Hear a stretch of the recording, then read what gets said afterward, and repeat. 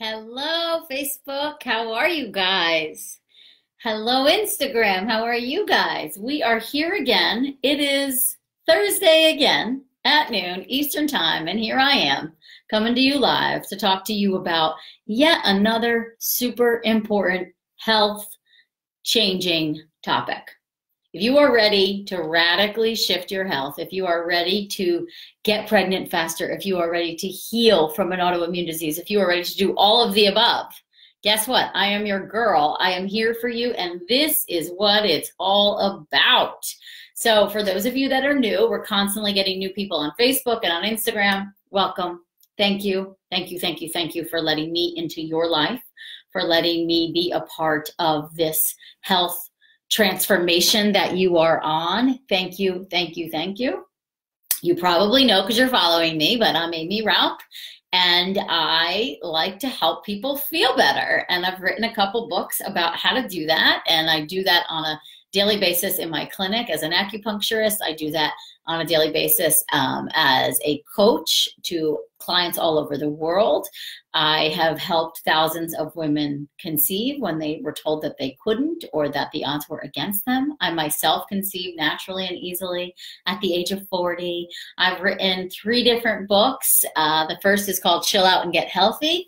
That book is about 10 years old now. And then I wrote another book called Yes, You Can Get Pregnant. And my most recent book is called Body Belief: How to Heal Autoimmune Diseases, Radically Shift Your Health, and Learn to Love Your Body More. And in all these books, the premise is virtually the same. It's about you taking back the power over your health. And that is on every level: mental, emotional, physical, nutritional. That's what this is about, whether you're trying to conceive or you're just trying to be healthy or you're just trying to heal. Just trying to heal, you know, it's that simple. But that's what it's about, you taking back the power. And that's what I like to do, is to give you the tools to do it, because you have the power to do it. It's not me standing here as some authority telling you what you got to do. It's me giving you the tools and expecting you to show up for yourself, because that's what you deserve. If you really want to heal and radically shift your health, you got to show up for you. So today's topic is a hot topic because I deal with a lot of women trying to get pregnant, and the epidemic of fertility challenges is continuing to grow. And so this message is very needed, and women need to hear it. They need the support, they need the love, they need the guidance, and I am here for you. So today we're going to talk about what we are calling your fertile plate. And the idea came to me just the other day. I saw Dr. Mark Hyman post a picture on Instagram of what his plate looked like. And it was kind of this fun infographic. And I said to my team, I want a plate like that, and we're going to call it your fertile plate. I want to show women what should be on your fertile plate. And I will also say that it's a combination of the information in both these books.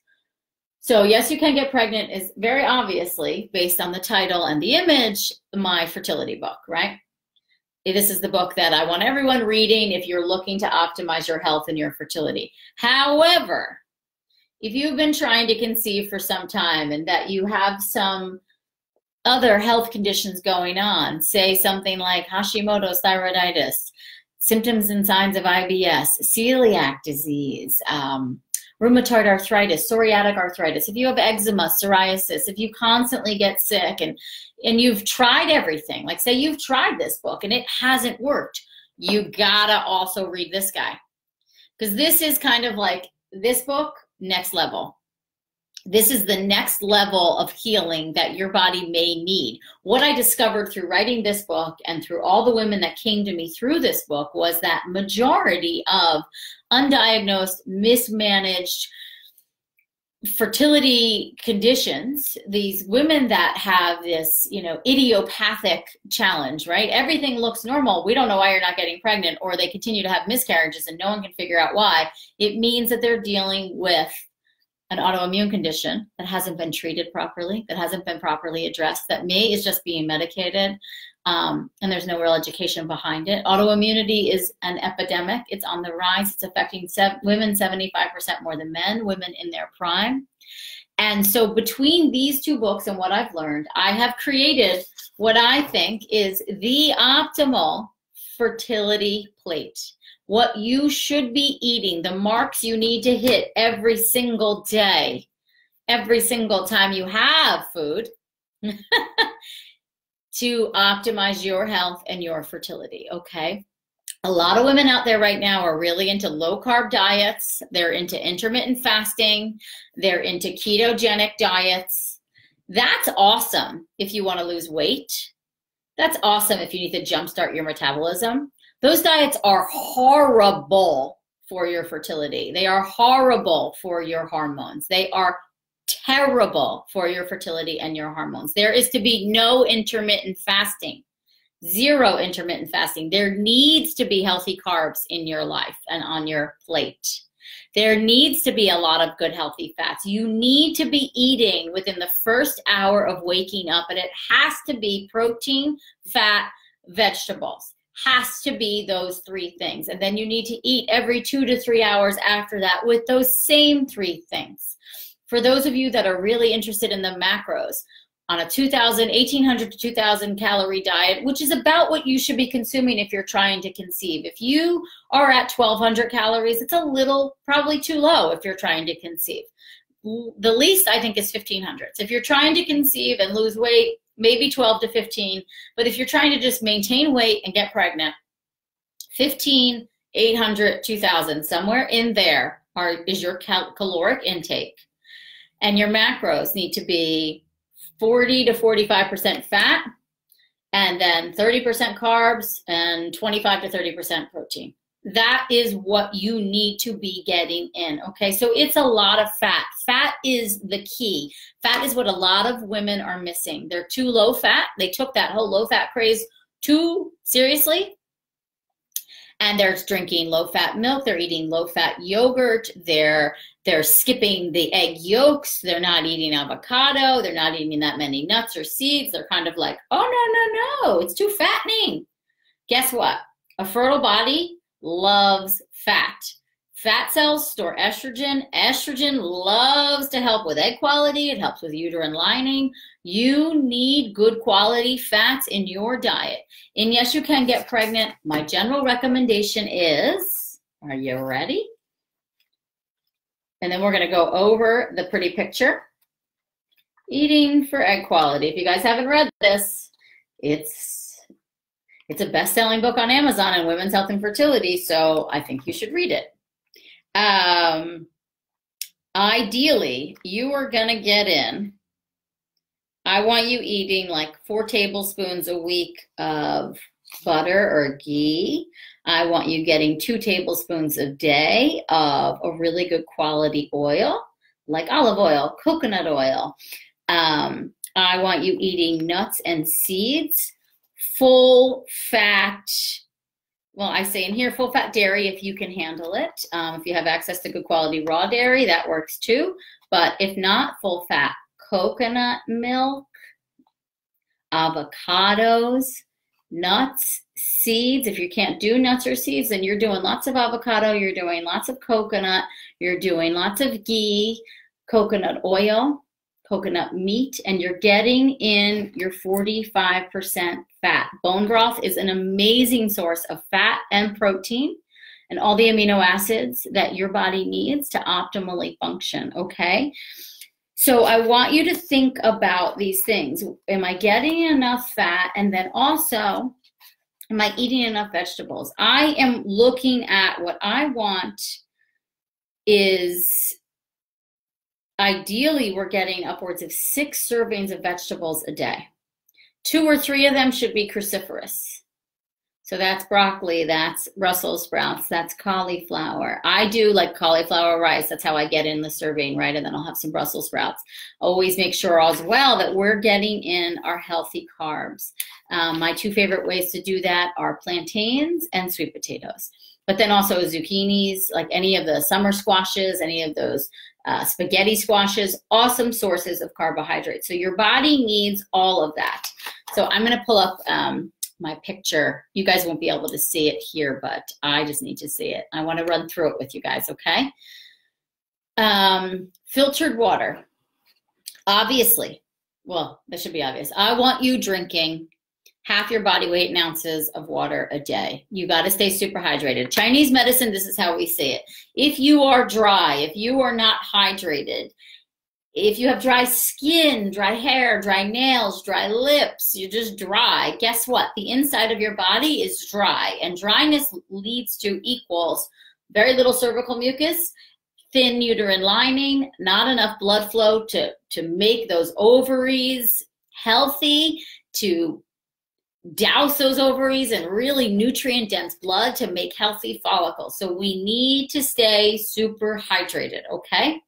So water, bone broth, part of your life. I want 4 ounces to 6 ounces of bone broth every single day. I want, again, like I said, half your body weight in fluid ounces of water. Ideally, it's room temperature water, because the uterus in Chinese medicine, as we say, does not like to be cold. So we don't like lots of cold or raw foods at all in general, but especially for a woman trying to conceive.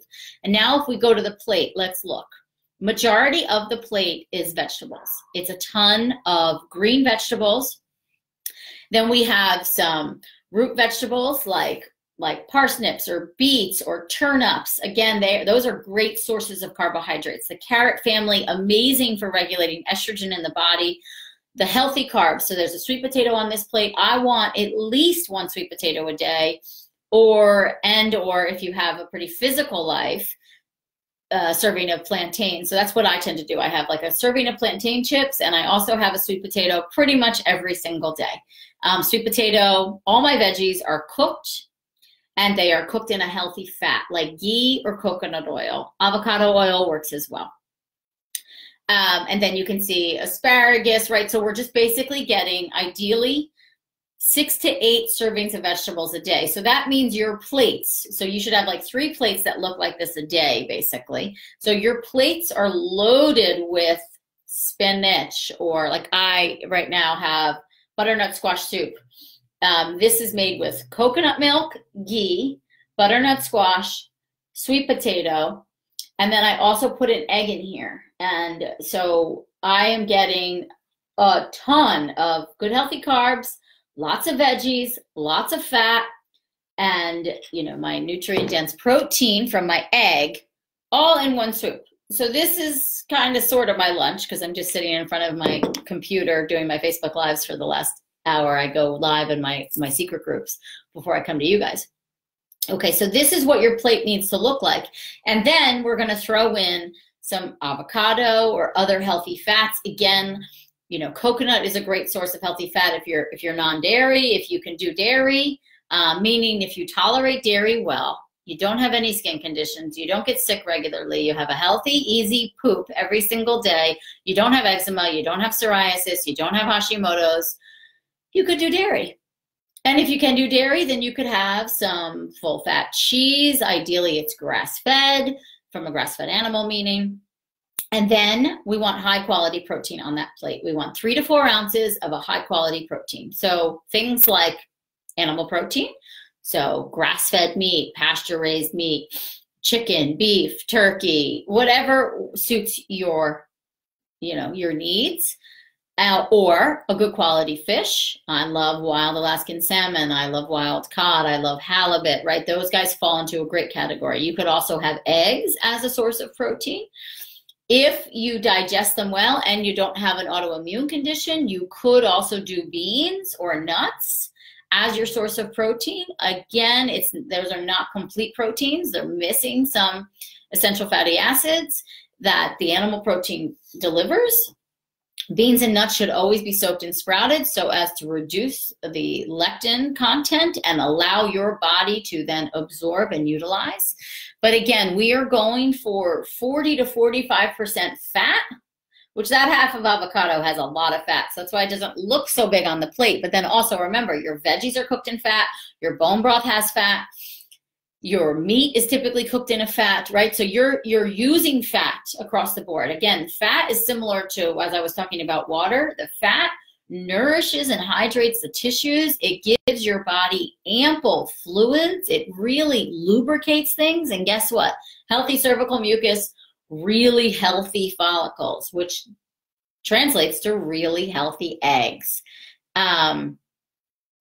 Oh, so the macros. Can you repeat what you need? So you need 40 to 45% fat.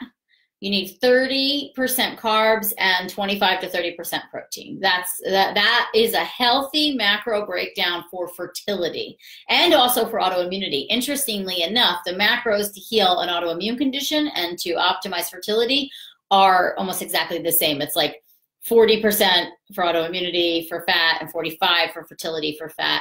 Again, girls, look at your BMI. I want your BMI like right smack in the middle of the range or towards the upper end of the range.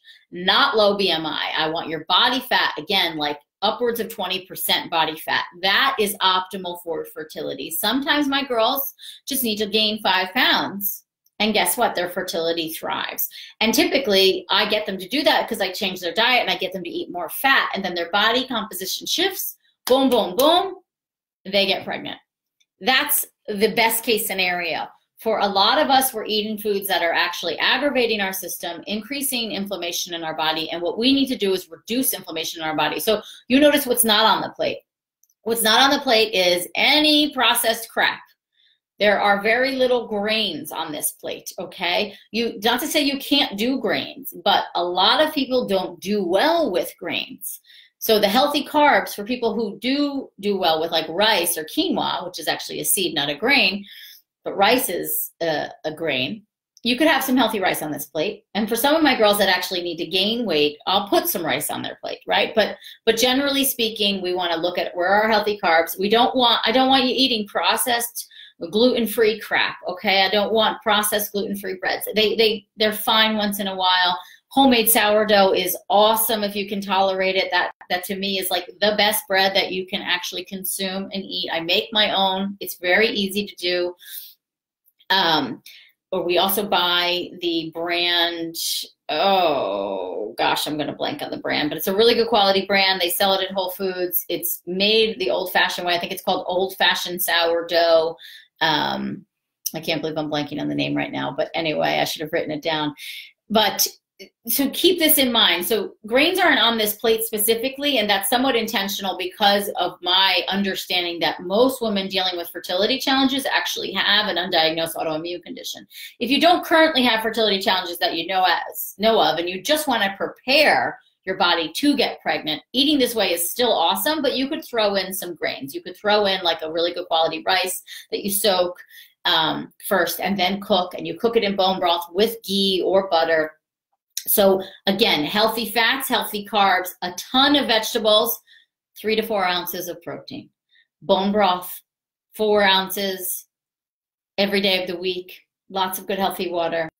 This is what needs to be on your fertility plate. So let me just make sure I'm not missing any questions. Oh, and I have an incredible offer for you guys today that will help you maximize your health and your fertility even more. So I created the Yes You Can Get Pregnant cookbook. It was actually a book deal that I was about to get. Then the book company folded. I had all this content. And I said, I'll just self-publish it and I'll sell it on my website. It sells for $27 on my website. It is just a PDF, but it's like 100 recipes. I mean, it's a lot of information, and I spent a lot of time and energy making it. That's why it cost $27. However, today, there's a flash sale on the Yes You Can Get Pregnant cookbook. So for only $7.20, you can get your hands on the Yes You Can Get Pregnant cookbook. You have to use promo code cookbookflash0219, and I'm going to forget what the pretty link is. But if you just go to my website, it's under workshops and guides. Courtney, perhaps you can post or Beth, whichever one of you are on, can you post the link to the cookbook on Facebook? And then once you post it, I will see it, and then I will tell Instagram what the pretty link is. But basically, if you go to my website, aimeeraupp.com, you go under workshops and guides, you're going to see my cookbook there. Click on that, boom, boom, boom. Enter cookbook flash 0219, and you're going to get that book for $7.20, and you're going to have it immediately because it's a PDF that you get to download immediately. And you have access to close to 100 recipes that follow these guidelines. Ooh, ooh. So that's how we can get our fertility in tip-top freaking shape, okay? So I'm gonna head over to some comments. Reading Yes You Can Get Pregnant Now, just turned 43. Woohoo, okay. Rabia, hi, my love. Gave birth to my daughter at 43. She'll be 6 in May. 0 complications after 20+ pound weight loss. I'm convinced I was able to conceive because my positive lifestyle changes. Go, girl. How much bone broth? How often? I already answered that, Mandy. 4 to 6 ounces every day, ideally 5 days a week at the minimum. How do I feel? I feel freaking awesome. Yeah, feel good. Thank you. How do I feel about fruit? Ha ha ha. Fruit is okay. Again, in moderation. I think low glycemic fruit, so things like berries and melons are great, and they could be pictured on this plate too. I think we were just really focusing on the main macros, but yes, fruit is another good source of healthy carbohydrates as well. So I just prefer the low glycemic fruits, and you can have 1 to 2 servings a day of that. Okay, so Mandy, I'm not going to answer that right now because it is off topic. So if you want, you can just, I'll come back around. So maybe Courtney or Beth, can you just copy and paste this question and bring it to my attention, and I'll answer it later? Okay, what about a vegan diet? I do not think veganism is healthy for trying to conceive. I'm sorry. I think there's I recommend a lot of veggies and fat that fall into the vegan category by all means, but I do think you need good sources of animal protein for true optimal health and fertility. What would you class as 1 serving of vegetables? So usually it's 1 cup is 1 serving. Sourdough bread versus healthy gluten-free bread, what's the difference? Sourdough is fermented and sprouted. And so, well, sourdough is fermented. So the fermentation process actually breaks down some of the grains, so it's a lot easier to digest. There is some yeast in sourdough, but otherwise it's just fermented, sourdough starter, and it ferments the grain, so it's so much easier on your body to digest.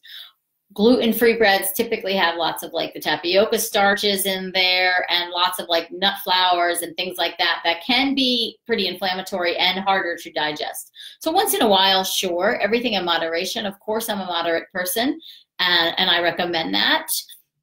But, we're talking about top quality, high notch foods for fertility, okay?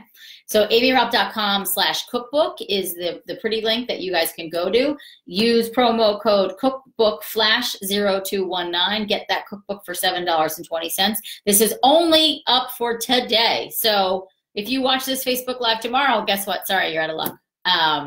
Today, flash sale cookbook. Go and get it ASAP. So excited about the cookbook. You're welcome, Karen. Yay. Okay, so let's just see Instagram. Any questions here? Just people cheering me on. Thank you so much.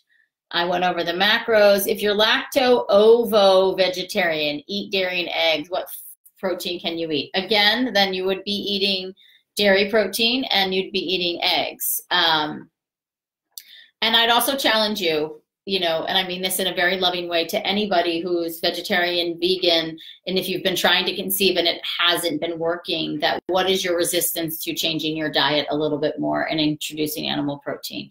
I respect the ethical reasons. I totally respect that. However, I've worked with so many people from, ethical and religious standpoints that don't eat animal protein, and they get permission from any of their leaders in their religious sects and SCCT sects to eat and consume animal protein when it's for medical reasons, which trying to conceive is considered a medical reason. You are allowed to and you should be consuming animal protein. Every single diet through the history of time, when a woman's trying to prepare for conception, she is eating some animal protein. So I strongly recommend it. And if it's for ethical reasons, then of course you just do the grass-fed, you do hormonally, humanely raised animals, and you bless them, you thank them, you feel good about it. But animal protein, I heard one of my mentors, Dr. Thomas Cowan, he said once, if you're trying to create a human, you have to eat what humans are made of. And they are made of protein, fat, water, and throw in some veggies. And so the protein, though, the most complete proteins we can get are from animal proteins. If you are getting protein mainly from beans and nuts, they have to be soaked and sprouted for you to consume them and get what you need. And then if you are not eating animal protein, you must be on a really good B complex, because you need more B vitamins than the average bear who does eat animal protein, okay? All right, so the cookbook, okay, suspected endo, never had a BFP. So yeah, I would say Fertility Empowerment Girl, this is your book. I would read both of them, but this is the diet and lifestyle you need to follow. This has worked incredibly well for my endometriosis clients. Like, it is the best for my endo clients. What things should be in moderation for those who have estrogen-driven issues like fibroids? Really, it's the same thing though. You know, you want to eat a ton of the green vegetables, a ton of cruciferous vegetables. All of your animal protein must be grass-fed, humanely raised, antibiotic-free, because then it doesn't affect your hormones as much. Lots of healthy fats. You need to just watch sugar, soy, dairy, commercial dairy especially, gluten, corn. Those are the big no-nos for estrogen-driven issues, really any hormonal imbalances, and that you're getting enough healthy fats. You need, again, 45% of your diet needs to be coming from fats. You need a really good quality fish oil. I recommend cod liver oil, at least 1 teaspoon a day. So again, when you get, you know, and you've got to clean out your diet, get rid of the processed crap, get rid of the stuff cooked in the bad oils like canola oil, soy oil, corn oil. Those are the bad oils. Palm, not red palm oil, but regular palm oil. Those need to get out of your diet, because those are causing the inflammation, which can also exacerbate the estrogen dominance, puts a load on your liver so it can't process out the excess estrogen, and things will come back in range. But what you really need if you have estrogen dominance is a ton of cooked leafy green vegetables and a ton of cooked cruciferous vegetables. You still need protein and you still need fat, but your veggies, bone broth, you just need to clean that all up. And then don't forget about the emotional inflammation too. I'm not going to talk about that much today, but the emotional inflammation plays a huge role as well. So address that as well, okay? So let's see, any other questions? What kind of bread should you eat then besides sourdough? None. Sorry. No other breads, in my opinion. You can find a good quality, like organic, you know, bread that's made ideally with dough that's not from the US, and you'd probably be okay. Or maybe some of these sprouted, like Ezekiel style breads would work as well. Is there a bone broth substitute for vegetarians? There are fish broths out there. Vitalchoice.com makes a really good fish broth. There are some mushroom broths. If you're interested in a good vegetarian broth recipe, check out, if you go to my site, aimeeraupp.com/body belief. There's a bunch of resources, and on there I have some vegetarian options. So go and check that out. Again, though, I'd still urge you to ask the question, why am I avoiding these animal products? The cookbook is available for purchase by people anywhere in the world, anywhere in the world. Which B vitamin would you recommend? You know, I tend to go with like Methylguard Plus. That's one of my favorites, by Thorne. Thank you for responding, Amy. You're welcome. You're welcome. You're welcome. Okay, you guys, so excited about the cookbook. Yay, Karen. Does everything have to be organic? It should be, in this country especially. So if you're in the US, absolutely it should be. They just put a shit ton of pesticides, which mimic estrogen, which lead to estrogen dominance. All of our animal products that are not organic are fed a bunch of crap like soy and corn and grains and things that they're not supposed to be eating. And so then they're very inflamed. Then we eat them, we get their inflammation. Our essential fatty acid composition goes off. That changes the inflammation in our body, which changes our hormones, which impacts our fertility. So yeah. Oh, B vitamin. No, sorry. Do you mean B complex? I mean a B complex. Yeah. So Methylguard Plus is a really good B complex, by Thorne that I like. You know, you could also get, Thorne has a, you know, you could also just search Thorne B complex and find one. Seeking Health has a good B complex that I like. What else? Mega Foods probably has a good one. By kosher and organic, super expensive. What can I do? I know it's hard. I just think you have to decide pay now or pay later. There's also, if you go to the Environmental Working Group website, ewg.com or ewg.org, they have their Dirty Dozen list. So they have a list of the 12 must-buy organic foods and fruits and vegetables. So just do those. And then where they're not in the Dirty Dozen, don't buy them organic, and that's where you can save money, okay? Thanks, honey.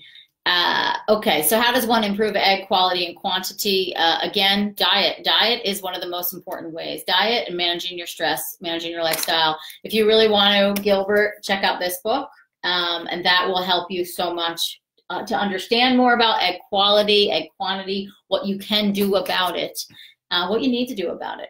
Okay, so, all right, my loves. So your fertile plate, if I would you, I would like screenshot that thing, take that picture, put it somewhere on your fridge. Am I hitting my marks every single day? Am I getting enough fat, enough protein, enough veggies, and enough healthy carbs, okay?